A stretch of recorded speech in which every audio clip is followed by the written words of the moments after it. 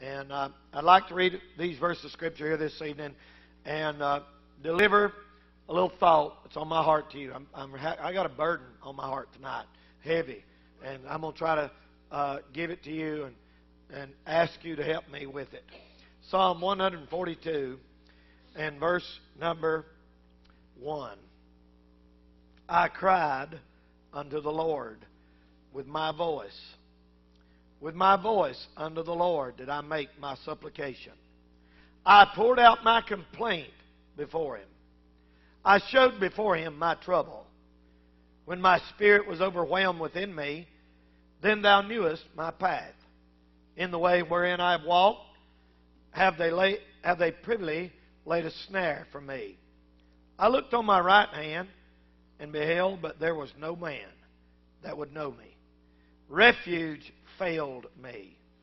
No man cared for my soul. I cried unto Thee, O Lord. I said, Thou art my refuge and my portion in the land of the living. Attend unto my cry, for I am brought very low. Deliver me from my persecutors, for they are stronger than I. Bring my soul out of prison, that I may praise Thy name. The righteous shall compass me about, but Thou shalt deal bountifully with me. You'll look back at the bottom of verse number 4 again, where he said, Refuge failed me.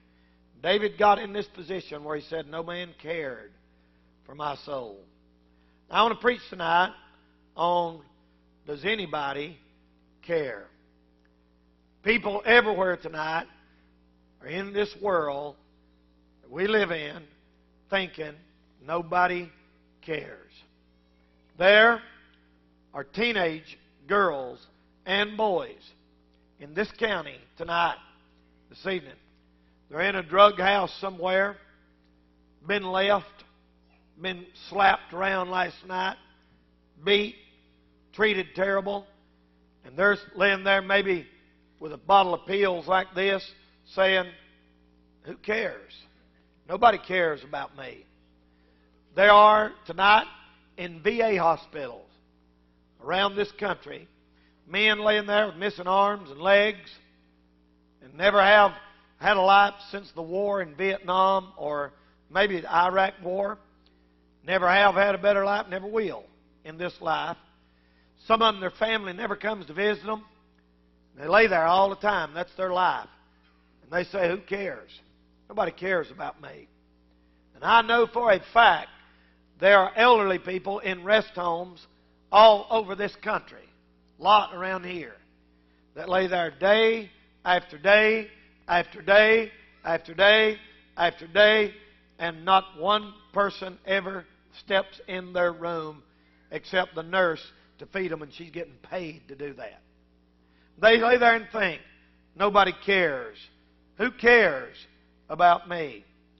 The wife that's in that apartment tonight, or that complex, or that trailer park, whose husband is who knows where. She don't know where he is, what he's doing, who he's with, when he'll come home, where his paycheck went, what he's doing. And sometimes she'll sit down and say, ain't nobody cares. Who cares?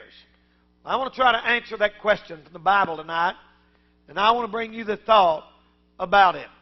Number one, I want to say this evening, the Father cared enough to love you. The Father cared enough to love you. The greatest verse in the Bible, John 3:16, says, For God so loved the world that He gave His only begotten Son. God so loved. You know, you say that God so loved the world, and you can put your name in there. God so loved Brother Danny. God so loved, put your name, that He gave His only begotten Son, that if I would believe on Him, I would not perish. I'll tell you one thing tonight, God cares about you. He cared about me. Don't you ever let the devil tell you that nobody cares. The Father cared about you. If you was the only person in the world, if you had nothing more else to give or to bring, He still loved you enough to care about your soul. The Father, before the foundation of the world, before man ever sinned, back in the Garden of Eden, it was in the mind of God a plan of redemption and a plan of salvation. That's why the Bible said in His mind that the Lamb, Jesus, was slain from the foundation of the world. It didn't happen until 2,000 years ago. But God already knew it, and God already planned it before me and you was ever born in this world, that He cared about you. Don't you ever think nobody cares. God cares. God cares about you and showed that He cares. Listen, if you didn't have nothing more of the Bible but John 3:16, you ought to have something to shout about forever and ever and ever. There's a little preacher got up one time, and he said, "The Lord's my shepherd." And somebody said, "Is that all?" And he looked back and he said, "Is that all? That's enough. If the Lord's my shepherd, that's enough. I got somebody that loves me. I got somebody that takes care of me. I got somebody that watches over me.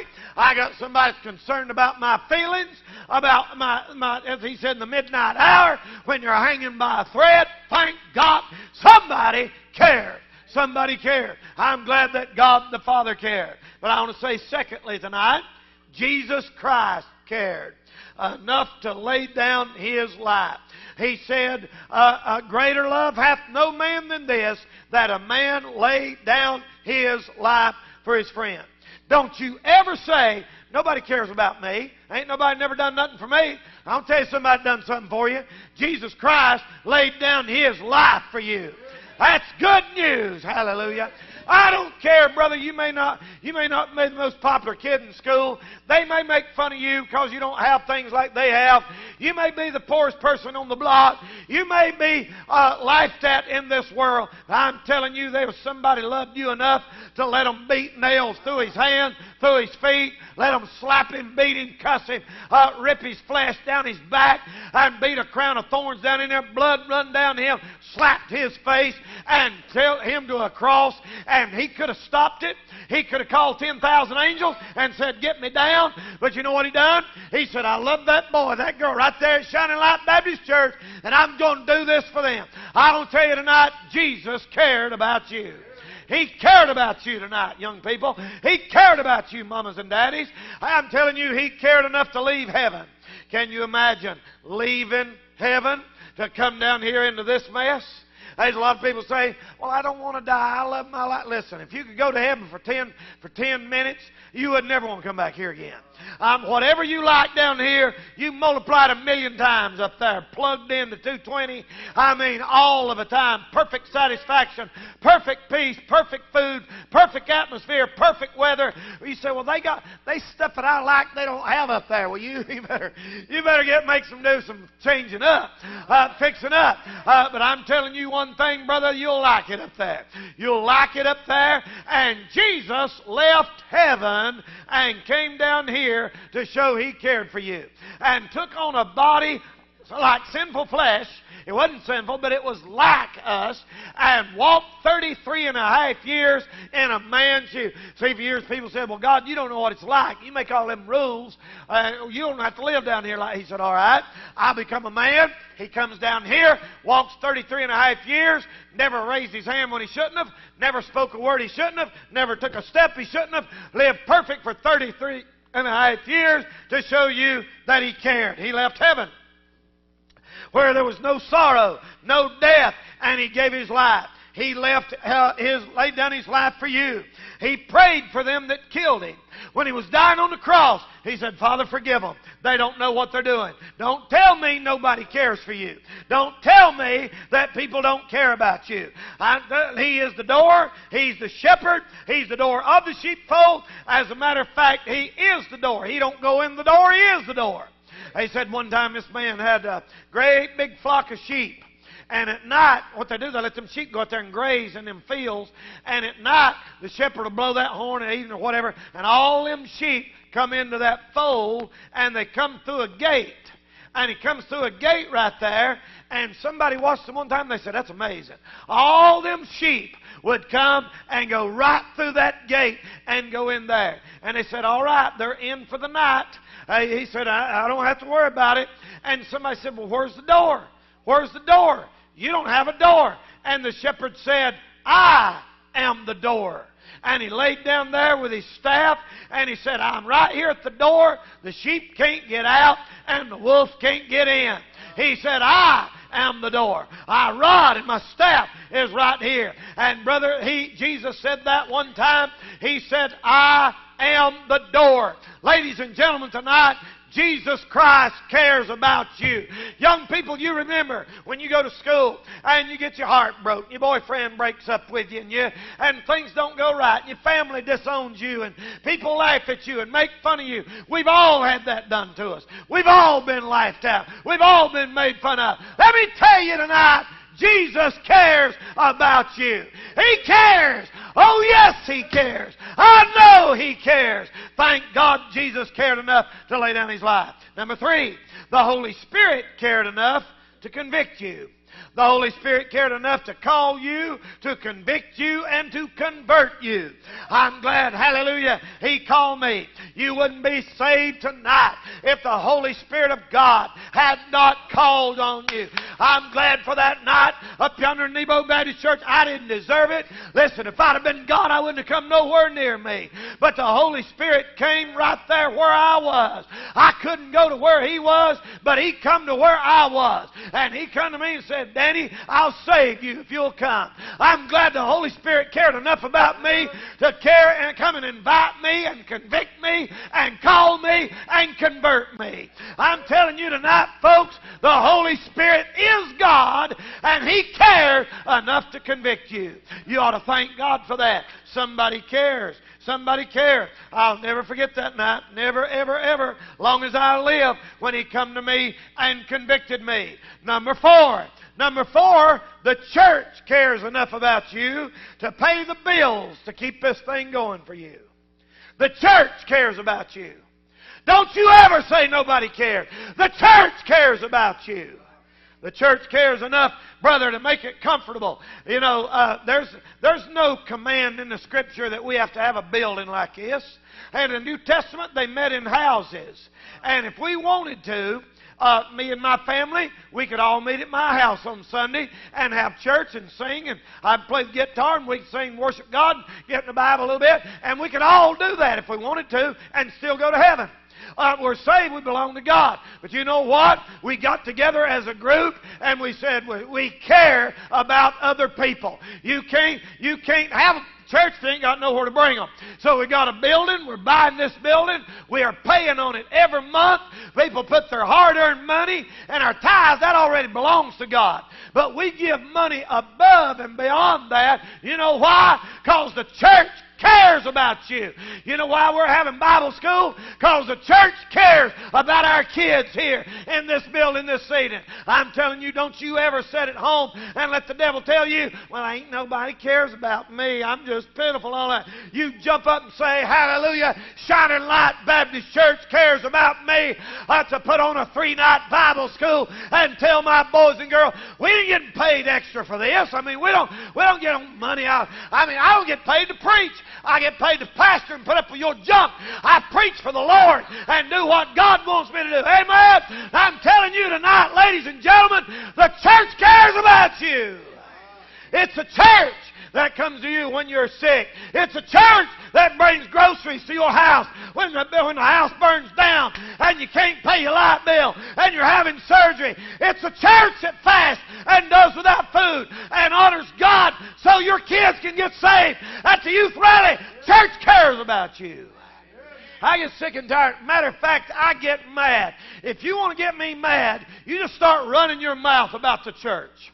I know we ain't perfect, and I know we got a long way to go. But I'll tell you one thing, brother. This church is standing between your kids and your family and hellfire. The church cares about you. Church cares about you. People get up every Saturday morning, go knock on doors in the rain, in the ice, in hot weather, in cold weather, in weather that's terrible, in beautiful weather when everybody else is going on a picnic. And you know why? Because they care about your soul. I believe in the bus ministry. That's why we run it. You know why I run buses? You know why I raise money to buy buses? And you know why I fast and I preach y'all to keep buses running? Because in my heart, I think that could be me out there in that trailer park. That could be one of my grandkids out there in that apartment building with no food, and mama's on crack, and daddy's on drugs, and they're gone. That could be me. That could be you. I'm telling you, our church cares about little boys and little girls. Our church cares about drunks. Our church cares about the people that stand on the side of the road at Walmart with a little sign. I wouldn't give them people time of day. Well, you need to get your heart right with God, friend. I'm not telling you should give them all money because some of them's crook, but I'm telling you one thing, you ought to care about them. I'll stop and give them $1 and then witness to them, give them a tract, and tell them about Jesus Christ. You know why? Because that could be my daddy out there. And it is somebody's daddy. Or somebody's mother. Me and somebody, who was it the other day? Who was with me? When there was a lady out there and we stopped and talked. I don't even know. We was out on bus route. Was it you, Wes? Mike? Somebody? Somebody was with me the other day and we was out there the other day and a lady sitting there and I said, ma'am, you all right? She said, I'm just having a hard time. And you could tell this lady wasn't on drugs. She was seriously having a hard time. And I gave her some money. You say, oh, you're crazy, preacher. No, I think the Lord looks down and says, I'm glad you care. And if somebody does misuse it, I still get the blessing. Do you know if you give money to a missionary and the missionary misuses it, God will still bless you just like He took it and done right with it? The church cares. Don't use the excuse that some people's a crook as an excuse not to do nothing for God. Amen? The church cares. The church cares. We care enough to spend $20,000 a year running them buses. We care enough, brother, to get up at 7:30 in the morning and crank that old bus up and head down the road to get boys and girls. We care enough to get together and say, hey, let's raise some money and then guys buy pizza for the bus kids. We care enough. John and Wes, them out there working on them buses this week. We care enough that they'll get up early and run them and get it home on 2 o'clock on Sunday afternoon. I'm telling you, the church cares about you. Give millions of dollars, churches do around this country, to missionaries, handing out millions and millions of gospel tracts. The church is cussed and mocked on TV. Christians are laughed at. But I'm telling you something, buddy.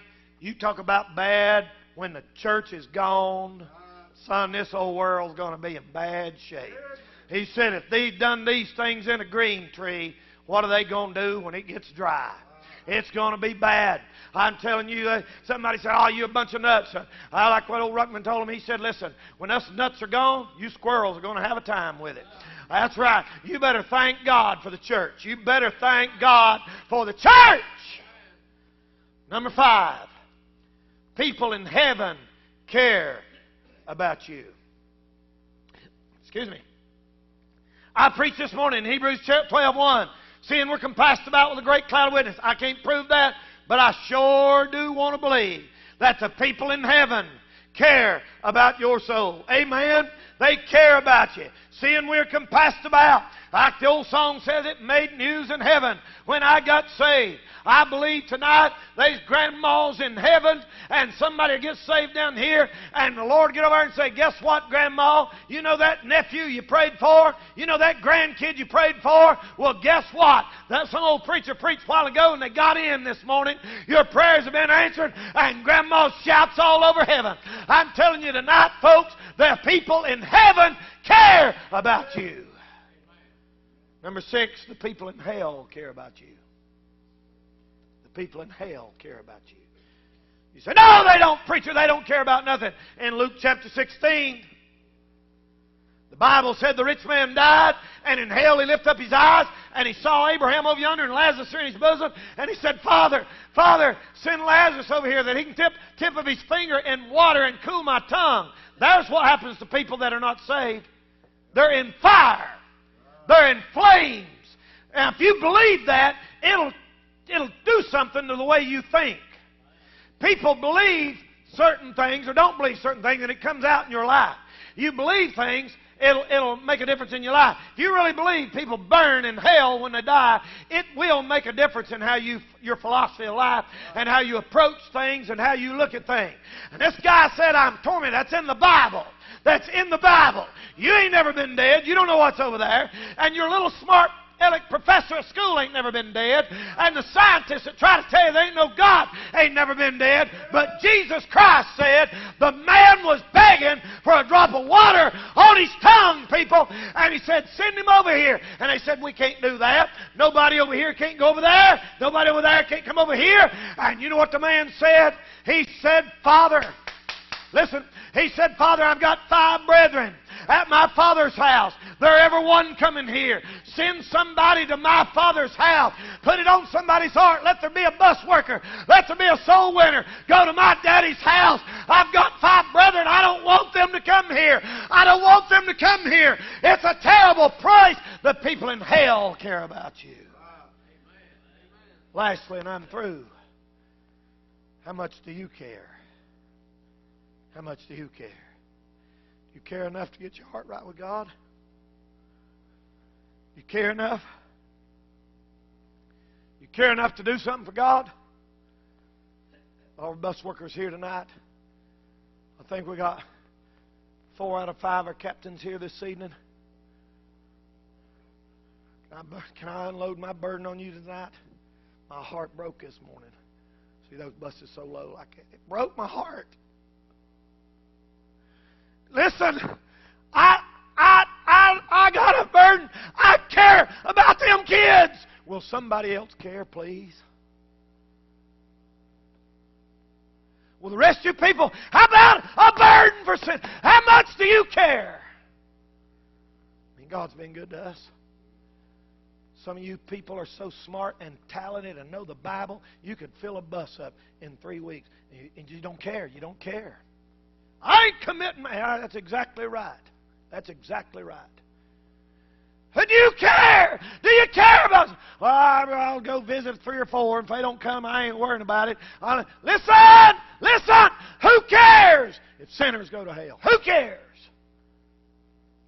It's easy to get backslid. It's easy to get backslid in the work of the Lord and just say, oh, I'm doing pretty good to get myself there, Lord. I sure ain't. But I'm telling you, rescue the perishing. Care for the dying. Listen, we are in rescue mission work. And when the Titanic, anything goes down, if a man's saved, his mind ought to be, get somebody else saved. I hope you'll care. I said one time, this guy was going to commit suicide. Had done decided he's going to go to the river and drown himself. When he got down there, he heard somebody singing way off in the distance. He thought, I hear somebody singing. That's a weird kind of sound. And they can tell there's a different kind of sound to real Christian singing. I mean, we took they went to New York City with us. We took 100 kids in New York City and sung right in the middle of Times Square. And you'd think Times Square, nobody wouldn't even, but there was people stopping, coming to the doors. They had never heard a hillbilly twang like that in the middle of Times Square. And, buddy, there was people standing out there, and I think somebody led a cop to the Lord, one of the New York City cop. And I'm telling you, they knew there was a different sound coming out of that group. And that old boy heard that sound, and he went down there, and they was singing Christian songs, and they was having church in this house. And he listened and went in and got saved. Because them people cared. If you'll remember, back before you got saved, somebody cared about you. Somebody cared about you. If you'll think back now, your cousin, somebody in your family, somebody paid a price somewhere that resulted in your salvation. They did mine. There's an old lady up there in Nebo fasted 6 days.